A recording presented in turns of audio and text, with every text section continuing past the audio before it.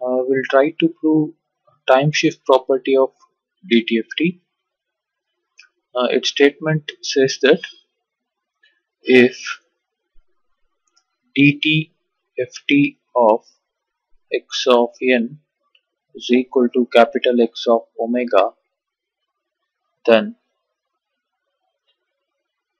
DTFT of time shifted version of x of n, that is x of n minus n naught, is given by capital X of omega gets multiplied with e power minus j omega, and how many times it is shifted?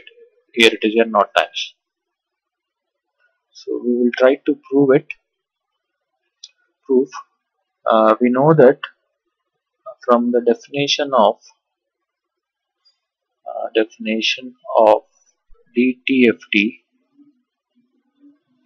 we have DTFT of x of n is equal to summation n varying from minus infinity to infinity x of n e power minus j omega n. So, in between curly bracket, whatever we have, that has to be put in between summation and exponential. So therefore DTFT of x of n minus n naught is given by summation n varying from minus infinity to infinity x of n minus n naught e power minus j omega n.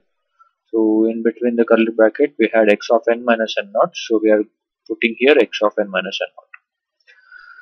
In the next step, what we do is we are going to replace or put n minus n naught with a dummy variable m, and we are going to write this equation in terms of n.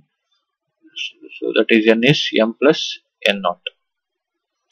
So now in place of n we are writing m plus n naught. Therefore summation m plus n naught varying from minus infinity to m plus n naught varying to up to plus infinity, and x of m, because n minus n naught is m, e power minus j omega, I'm replacing it by m plus n naught.